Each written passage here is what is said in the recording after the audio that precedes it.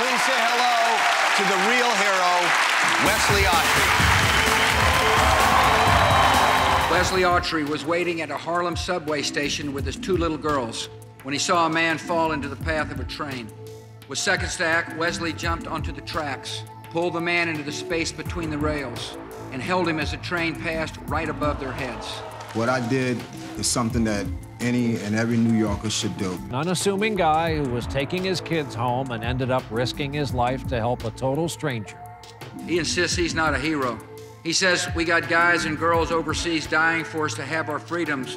We have got to show each other some love. There are no words to properly express our gratitude and feelings for his actions. So that is the consummate story of timing, right? That guy was really lucky that you were there, you made that decision. This is a game about timing.